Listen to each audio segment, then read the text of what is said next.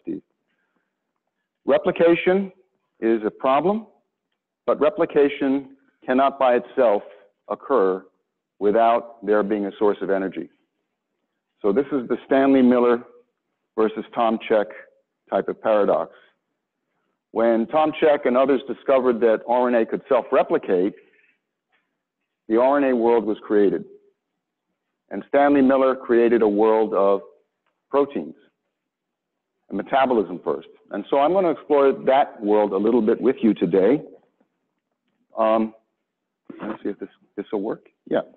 So let's just imagine that you could see half a bridge. And you know what's on that side. It's New Jersey. But you don't know where it came from. Okay? So that's really where we're at. We see the outcome of an emergent property which we call life. And we don't really understand what the building blocks were very well. So we know this is the issue of formation. That's me when I was younger and thinner. And you don't have to be a geologist to realize that these rocks were sedimentary materials deposited in an ocean 3.8 billion years ago. And you don't have to be a geologist or a chemist to realize that this orange stuff here is iron. Now, you're given an ocean which contains a lot of iron. Iron is very soluble, is an Fe2 atom or ion under anaerobic conditions. So we have I'm just going to explain very quickly the chemistry of metals very, very quickly. If you really want to go and look at the history of metals, the very best paper is The Natural Selection of the Chemical Elements by R.J.P. Williams, Bob Williams, the late Bob Williams. It's a 1981 Bakerian lecture, not the book, the Bakerian lecture in the Philosophical Transactions of the Royal Society. Now, iron under anaerobic conditions is soluble, so is manganese. Molybdenum and copper are in the sediments as sulfides. When you oxidize the ocean, the reverse happens. Copper and molybdenum become very abundant, and iron rusts out and becomes, even though it's the most abundant transition metal on the planet, very inaccessible throughout the world's oceans. Now, why do I go there? I go there because we have driving forces on the planet that produce something that is far from equilibrium. And the first driving force, of course, is solar energy. And I'm going to come to this, back to this in a bit. So this is the light at the top of the atmosphere, and it had more luminosity in the UV in the early periods of Earth's history. There's just for argument's sake, I know the astronomers are going to freak out at this, but the rule of thumb, the rough rule of thumb, is the luminosity has decreased by about 1% per 100 million years. Fair enough?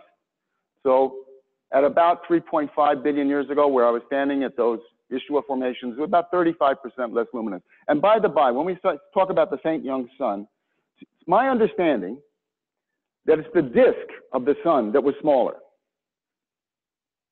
Okay?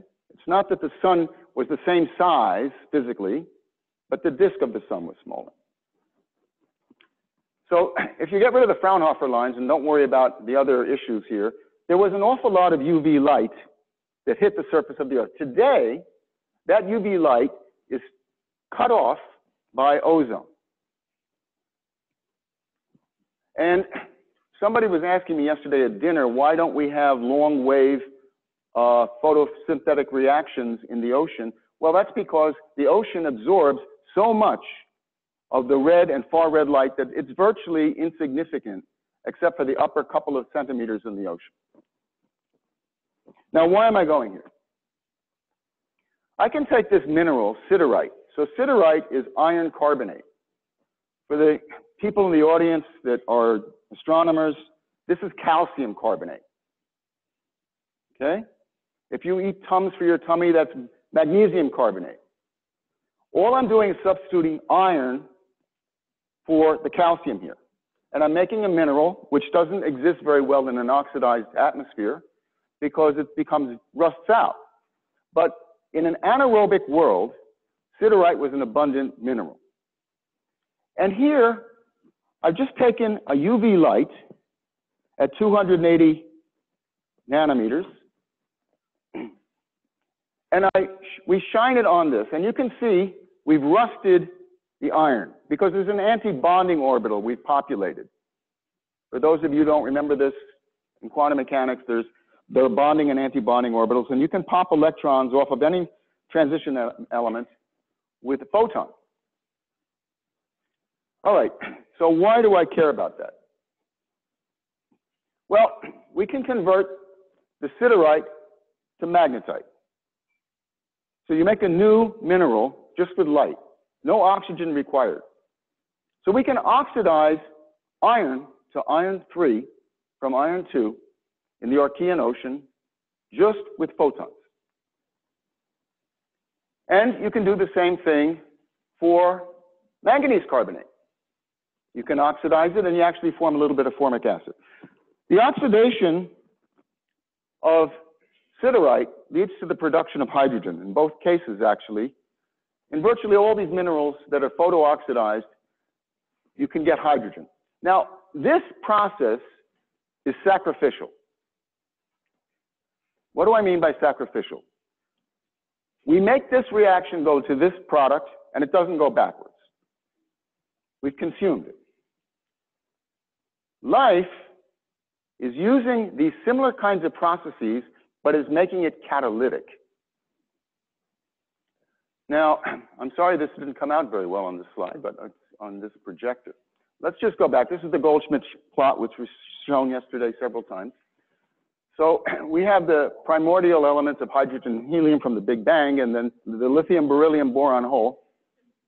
Yeah? Okay. The lithium, beryllium, boron hole. So if Steve wants a lot of borate, you got a problem to start. But then we come to carbon, nitrogen, oxygen, and so on, blah, blah, blah, blah, blah. And I'm just going to point out to you here, iron is the most abundant transition element by far. And of these elements, 6, the so-called big 6, are the keys on making all of the polymers of life. Hydrogen, carbon, nitrogen, oxygen, phosphorus, and sulfur. And as Steve pointed out, phosphorus is one that undergoes acid-base chemistry. It doesn't undergo redox chemistry. So it's the only one that really is not important in redox chemistry. So life is a game of playing and moving electrons from reduced carbon, for example, to an oxidant. For an oxidant, for example, in the case of oxygen, to become reduced. And oxidation reduction reactions are the key to life. So of those elements, let's just go back a minute. Of these elements, of the 6, hydrogen is the most abundant by far. This is a log scale where it's normalized at 6 to silica. And carbon, nitrogen, and oxygen are fairly abundant. And then we come over here, we have sulfur. It's about a log less abundant than oxygen or carbon or nitrogen. And then there's phosphorus. So of those big 6, phosphorus is the least abundant. It doesn't mean that it's the least available, it just means it's the least abundant. All right. So we call these the big 6, and obviously most of you who have taken any kind of astrochemistry or introduction to biogeochemistry, we can just rearrange this where you put the H after this and you remember the word schnapps. Okay? So you can remember schnapps. Schnapps is a little drink in German, right? Now, I'm going to make this point. Life is electric. This is not a metaphor. It's electric. Every cell in your body has a potential across it. Every membrane in your body is a resistor and a capacitor in parallel. So you're not allowing ions to just freely be on both sides in the same concentration. That's an electrical field.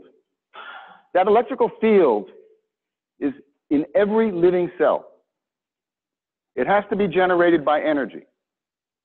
It's not just there because of thermodynamic equilibrium. When you die, the membrane potential in every cell in your body will disappear.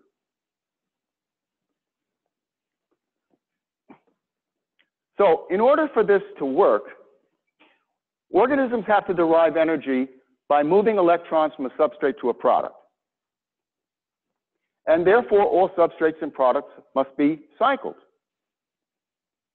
So if there's methane on Mars, and it's produced by methanogens, and you don't have a methanotroph, you don't have a cycle,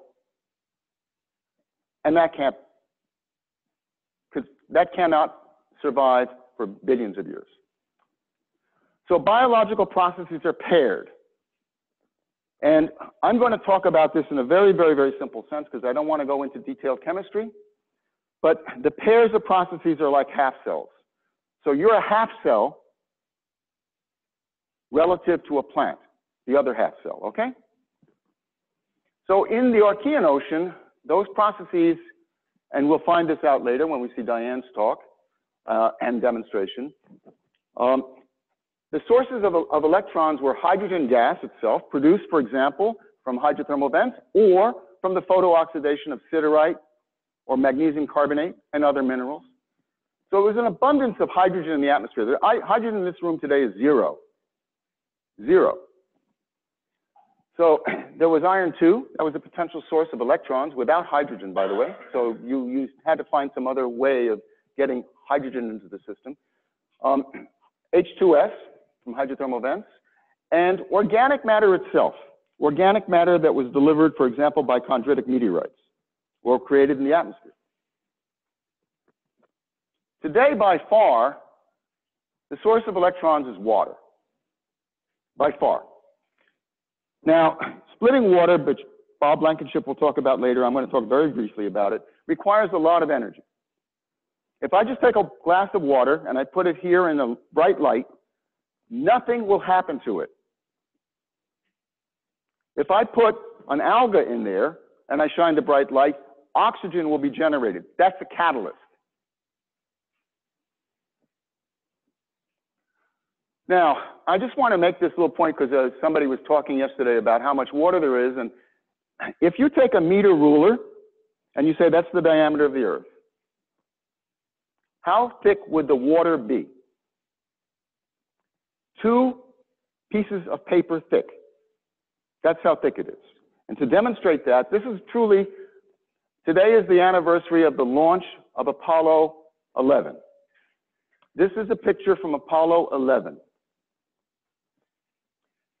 It's a hoax, obviously. But if I took all the water on the surface of the planet and just put it into one ball, that's all the water there is. And it is really, really, really remarkable that this planet has survived for 3.5 billion years. Well, let's just, since we know water was here at least, 4.3 billion years. The water has retained itself on the surface of this planet for that entire period of time, mostly in liquid phase. Now, I don't believe in God, but it is a very, very interesting phenomenon that we have titrated the heat from the sun just so that the water has not boiled off or frozen permanently. Now, this is one of the key takeaways. Vernadsky, who really was the father of biogeochemistry and was an amazing person, actually. He was a Ukrainian. He was born in Ukraine. He was Russian, lived in Moscow. He wrote a book which was published in Russian in 1928 called The Biosphere. And he recognized that geology and biology interacted. And he also made this incredibly interesting observation that all organisms on Earth exchange a gas with their environment via redox reactions. That means, what do we implicitly understand about biosignatures? That organisms on the planet are changing the gas phase from equilibrium, right? That's the whole idea. So the 21% oxygen that we have in this planet is far from equilibrium.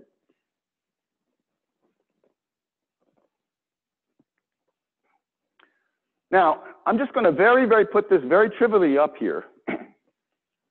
So oxygenic photosynthesis is a reaction where we take water,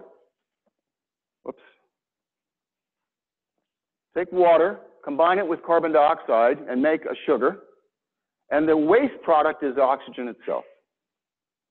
Now, if you take this as candy, just imagine this is candy for the astronomers. Well, the geologists, this is the way they think about it. So if this is candy, and this was in equilibrium, and we just are doing this, we're consuming the sugar, the candy, plus oxygen, and two gases are coming out of our lungs, water and carbon dioxide. So as every breath you take, you're breathing out water. It's not evaporating from you. It's a reaction where you have put two hydrogen atom equivalents onto an oxygen atom to form water. It didn't hurt. So you simultaneously accomplished an oxidation reaction of the sugar and a reduction reaction of the oxygen. Where did all the oxygen come from? So students in the room, I'm going to give you a puzzler. We have 21% oxygen in the atmosphere. If all of that oxygen went back into the oceans as water, how high would the sea level rise? Okay? That's puzzler number one. Puzzler number two. This reaction is a 4-electron transfer reaction. And I'm sorry. Every one of those electrons at pH 7 is moved with 0.82 electron volts. We can do some simple arithmetic. If there is approximately 100 gigatons of oxygen produced per year, that's about right. How much energy did it take per year to move those electrons onto a carbohydrate to make the oxygen? And you can see, and when you do that calculation, when my friend Dan Nacera says, give me a swimming pool full of water, and I will give you enough power to power New York City per day. So if you're sitting here trying to change the world, make that reaction happen with an artificial catalyst. Now, I want to talk a little bit about the evolution of nanomachines and the selection of biological catalysis. And this is this is not going to be on the test, but I want to show you what we think about it in cartoon land. So this is the process by which we split water. It is the most complicated nanomachine on the planet. And we know the structures of these machines at very high resolution. I'll show you those in a second. But let's just take a look at what we talk about when we need a nanomachine. So there are this is a symmetrical dimer of two processes. There are two reaction centers here, D1 and D2, diffuse span 1, diffuse span 2. The electrons are pulled out of a water molecule, and they go through a series of electron transfers to another reaction center where another photon hits, which produces ultimately NADPH. And I just want to say one little thing here. This is amazing. Think about this. We're dumping protons on this side of the membrane, and this is pH 7, 7.5. This comes pH 4. So there are 1,000 times more protons on this side of the membrane than that side. The protons will flow through this apparatus called the ATPase. As they flow through up this stalk, the ATPase literally rotates. These machines work. They're not static. They work. They rotate. And it produces the ATP in every living organism on this planet, whether you're photosynthetic or not. So this is in your mitochondria, my mitochondria. Now, this is the real structure. It's at 1.9 angstroms resolution, and Josh will show you a little bit later about how this works. But we know where every single atom is within that photosystem 2 reaction center that splits the water. And here's a puzzler for me, a paradox in a sense. The heart of this reaction center contains 4 manganese atoms, manganese 1, manganese 2, manganese 3, manganese 4, and a calcium with oxo bridges. These are oxygen. Where did this mineral come from? It is not found in nature. It's a one-off. There's no other protein that has that structure in the world. So where that reaction center came from, we really don't know. Bob may have some insights, but I don't think anybody really knows how we got photosystem 2. We know parts of it. Now, I'm not going to bore you with all this information, but this is a paper that was published, I think, in one of the annual reviews from one of my students. So we have this metabolism first that was very, very based on very reduced things, hydrogen, H2S, iron 2, and so on. And you needed a place to dump electrons. Everybody had electrons in those days. Nobody needed your stupid electron. Okay? Where do you dump an electron? One of the most convenient places to dump an electron was nitrogen. So we get, in the very early world, nitrogen fixation making ammonia. And if you think about it, nitrogen fixation is actually a type of a respiratory reaction. Now, we come up to this funny event of the great so-called great oxidation event. And this is almost like a Caltech plot where we don't really know the numbers up here. Kind of a joke. If you're at Caltech, you know that. We get some oxygen, and it may go up and go down, as Tim was talking about yesterday, but we allow new types of metabolism. So now we can allow the oxidation of ammonia to be converted to nitrite and nitrate, which are soluble ions. And why would anybody do that in their right mind? Because they're using the hydrogen from the ammonia, bugs, to fix carbon dioxide without light. This is called chemoautotrophy. And then when we get to more and more oxidized conditions, we come to the world in which we live today, where all of the bugs that live down here in the early Earth's history are in refugia. They're in the Black Sea. They're in rice paddies. They're in places where oxygen is not very abundant. And the more sensitive you are to oxygen, the more of a refugia you have. So the methanogens are extremely sensitive to oxygen. They are in really, really, really anaerobic conditions. Some of these are a little less sensitive. And what I hope we can demonstrate today is that one bug's gas, excreted gas, is another bug's food, which makes it very difficult to detect gas exchanges in equilibrium like that. Now, a few years ago, with my friend Ed DeLong and Tom Fenchel, we wrote a little paper in Science proposing what would be a circuit diagram of all the metabolism on Earth. And this is it. So there's oxygenic photosynthesis, there's anaerobic photosynthesis or anoxygenic photosynthesis, and then there are all these respirators up here that are consuming the electrons that were generated from these guys down here by light. So that's the main driving force by far, by far.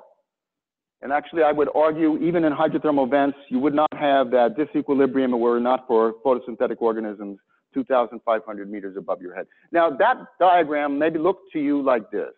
Actually, we often called it the London Underground diagram. But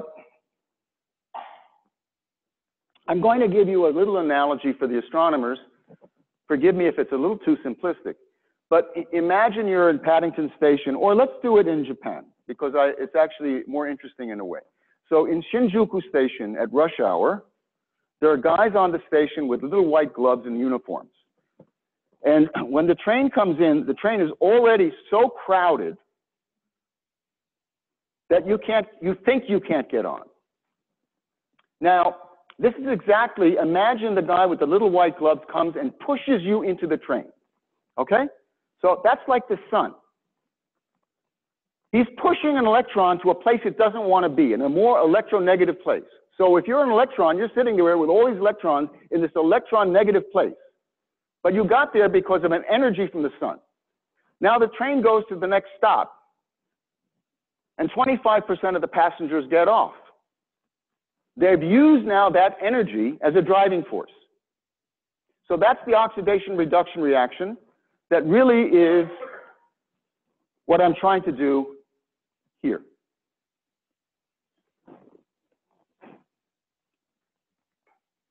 Now, when you annotate that map, it turns out there are only 400 genes in the entire planet, really, that create all of that metabolism.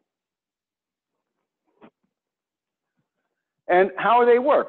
Well, now this is how I think about it. Imagine the Earth is like, just the surface of the Earth is like a circuit, a plain circuit. We know we have a power supply, one power supply, the sun. We need a couple of wires. So what are the wires? Well, you're sitting in this auditorium right now, right? You're breathing oxygen. The oxygen is not made in this room. It's not made on your backs. You're not carrying around algae with you, right? It may have been made in Los Angeles, maybe. Probably not. I think LA is probably a net consumer of oxygen. So the oxygen is brought to you across the world by the atmosphere. So that's one wire. The second wire is the ocean. So those two geophysical fluids are moving oxidants and reductants around to all the organisms on the planet. If you don't have an atmosphere on a planet, you cannot really sustain life across a planet very well. Now, so we have one power supply, two wires, and we have 400 things that will transfer electrons. And let's see how those things work.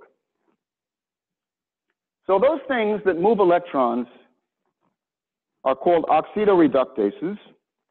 Those are a class of proteins that oxidize and reduce things.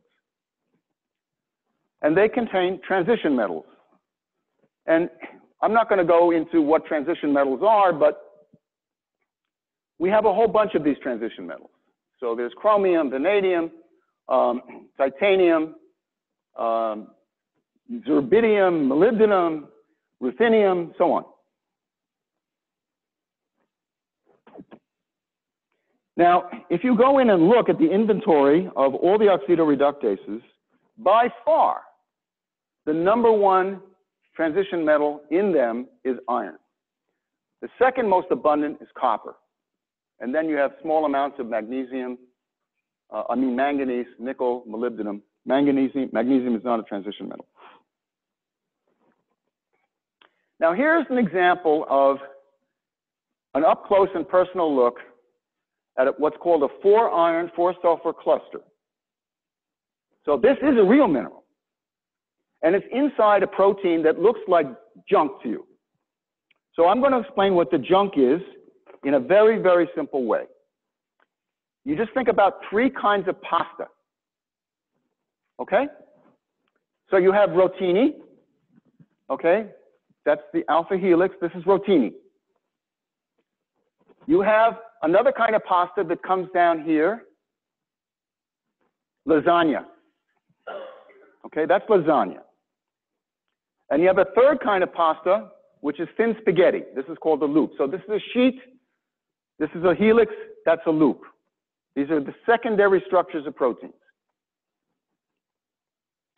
And you're cooking them so they're somewhat al dente. They're not hard anymore. So they actually can flex. And what is called here is with this core of the iron-sulfur clusters are 4 amino acids that are binding to it. There's special amino acids called cysteines. It doesn't matter. That's a fold in the parlance or the nomenclature of protein structure. Steve was referring to folds before. This is a more elaborate and very, very important enzyme, which has 38 iron-sulfur clusters, or irons plus sulfur, and in this particular case, 1 molybdenum atom. And this is the molecule, the only molecule on the planet that takes the nitrogen from the atmosphere and fixes it into ammonia that allows life. This molecule is extremely sensitive to oxygen. If you add oxygen to it, it rusts, the iron rusts out, non-functional. So it evolved in bacteria. It has never been found in a eukaryotic genome. So a dream of many plant biologists is to put this into corn, because we spend a huge amount of energy supplementing what nature does in making ammonia with a very expensive process energetically called the Haber-Bosch reaction. And here's another molecule, superoxide dismutase. This takes a reactive oxygen that you produce in your bodies, and many organisms produce in their bodies when they're exposed to oxygen, and reduces it back down to something that is not harmful. So if you are running, if you're doing aerobic exercise, you are really killing yourself. Do not do that. Okay, you are producing reactive oxygen species, and it is all the pomegranate juice in the planet won't help. In this case, Trump is correct. And there are many types of superoxide dismutases. I'm not going to bore you with all this. What I want to point out is we can take and put 100% loop up here in an isosceles diagram, 100% sheet, 100% helix, and we can put every single one of the proteins, and these are not all of them, that are in the protein data bank, which is the structural group in proteins, and we can array them with how many lasagnas did you have, how many rotinis did you have, and how much spaghetti did you have around that core. And then you can draw vectors from every single point to every single other point here. And we're going to make one Bayesian prior. The Bayesian prior is that if you start up here, you have fewer hydrogen bonds, so you're less stiff, so you're more evolvable. And if we put this in hydrogen bond world, this is what we would call the primordial polypeptide. That's the primordial protein. And then you have a world which is very, very stiff and very, very, very stiff down here. Many hydrogen bonds. And why do I care about doing that? Because now we can make a tree of the evolution of the enzymes that create life without worrying about the bug. There's no RNA world here. There's no DNA world. I don't care where these proteins came from. I'm only thinking about their structure. And the first structures that we see up here are iron hydrogenases. They are coming from that 4 iron 4 sulfur cluster that I showed you for the ferredoxin, very simple molecule. And they are able to split H2 into H plus electron, or reversibly take H plus electrons and make H2. And then we have this what's called loop clade and sheet clade and helix clade. And I just want to come down here, the last one. I don't want to bore you with all these. So here's the sheet clade. We have a group of dicopper containing molecules. Those are the molecules in your lungs and your mitochondria that allow you to breathe oxygen. Now, what is the evolution of those structural motifs? And it goes back to a paper by Richard Eck and Margaret Dayhoff, a prescient paper in 1966. And think about this. The processes of natural selection severely limit any change in a well-adapted system on which several other essential components depend. That means that the nitrogenase, which is dependent on other proteins, is not evolving, basically. It's stuck. Photosystem 2 is stuck. Those real core nanomachines are very, very, very, very highly conserved.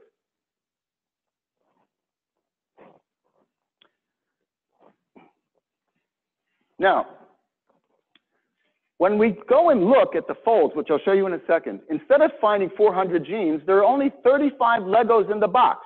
Everything was made out of 35 Legos. The Lego kit. There are only 35 Legos. So you have 1 power supply, 2 wires, 35 Legos. With all those Legos, you can make all the electron motions on the planet. And how do we dissect it? So we're putting these little Legos up here, but what we do is we come and we make a network of the structures. And we see four major structures, for example, the ferredoxin fold, which has the cysteines, a symmetrin fold. I'm not going to bore you with these. This was published. And this is basically how we do it. We take a look at the proteins, and we look at all the metal centers in this particular case. And we break them out. And then we make what we call a spatial adjacency network. And from that spatial adjacency network, we can make a network of which came first. So bacterial ferredoxin, in this particular network, was the mother of all of the main protein structures that produce electron transfer reactions on the planet, that we have structures for. So that bacterial ferredoxin is a core structure. Now, we have one other thing that we've done in the recent years. It's actually cooking right now in a journal. So this is not published yet. So we went back to the protein data bank, and there's another half of the oxidoreductases that transfers protons with electrons. They don't necessarily have metals. They have NADPH, FADH. These are the hydrogen carriers. And we put those into a network, and we come up with this kind of network analysis. So here's the ferredoxin fold that I just told you about. And then there's another fold called the Rossmann fold. A Rossmann fold is rotini, lasagna, rotini.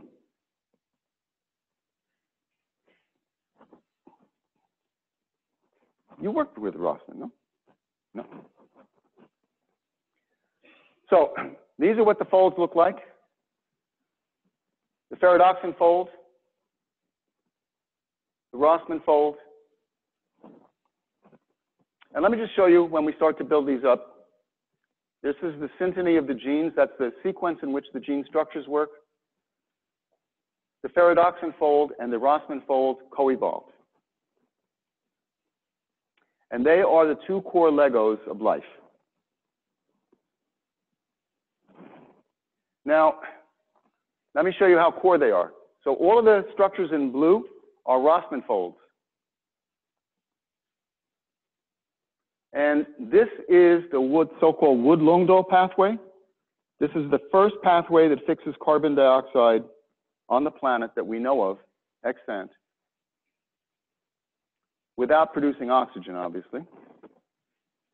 And it's a very, very, very primitive pathway, but just look at how many times nature has taken that same fold and used it and appropriated again and again and again and again and again in different enzymes. Now, I'm going to come to a short end. So Steve mentioned chirality. All amino acids in our proteins are so-called L. So it's based on the plane polarization of light. That's how we get the levodextro versus the L versus D amino acids. The only amino acid that's not chiral is glycine. Well, we can design a peptide, and this you cannot do in a bug. This has to be done in a peptide synthesizer, of taking D cysteine, L arginine, D arginine, L cysteine, so on, LD, LD, LD, and make a cage, and put a 4-iron 4-sulfur cluster in there. Only 12 amino acids here. Really, really, really, really small. And we can make a ferredoxin. It's very stable. And we're doing this with other proteins. We just published in PNAS a few weeks ago, sorry. And Josh, who's going to give the Pymol talk in a little bit, is trying to make an artificial hydrogenase. So that's the Feynman world in which we live, trying to synthesize those simple proteins that move the electrons around really, really, really, really hard. We are really babies at understanding how nature evolved these machines. So I'm just going to leave you with, we're at a very poor part right now. Hopefully things will look up in the next decadal review. But our ability to capture photons from exoplanets is very, very, very difficult, as you all know. And it's a limiting factor in understanding what those planets' habitability is like, what those planets' gas phases are really like, and how far out of equilibrium are they. I'm just leaving that with you because applying what we know now to what we want to know in the next 2 decades is really dependent on machines, not our imaginations. We've been doing the imagination stories for decades. We can simulate a lot of things, but I'm talking about really making toys that go off into space and doing the space-based missions, or, if possible, doing the very, very large telescopes on land and using either Doppler shifts or some other technique to try to get spectra of planets that are within the error of our atmospheric corrections. So I'm going to find this conclusion. The first 2.5 billion years of Earth's history were what I call the research and development phase. This is when Microsoft invented its code. So that was code 1. And then it spent a whole bunch of time repairing the code. That's what it basically did. All the metabolic processes were developed in prokaryotes. Those are organisms that don't have nuclei, membrane-bound nuclei, okay? So you and I are eukaryotes. And as one eukaryote speaking frankly to other eukaryotes in the room, we're not very interesting from a metabolic perspective. We are just E. coli with eyes, for the most part. There are approximately only 400 core metabolic genes that make all the electrons flow across the planet. And these sequences are coupled on local and planetary scales. And the entire electronic potential got nice email. is driven by light. Bagel. If you want a bagel, I have to walk back to IPAC. All right. So there are a lot of people that work in my team. This is a little bit outdated. I should update it. Some of you may know Dave Case. He wrote the Amber Code for oxidation reduction reactions. Debashish Jana is really strong in bioinformatics. And my colleague in crime is Vic Nanda, who is a structural biologist. From very, very, very nice person to work with. And I'm just going to say thank you.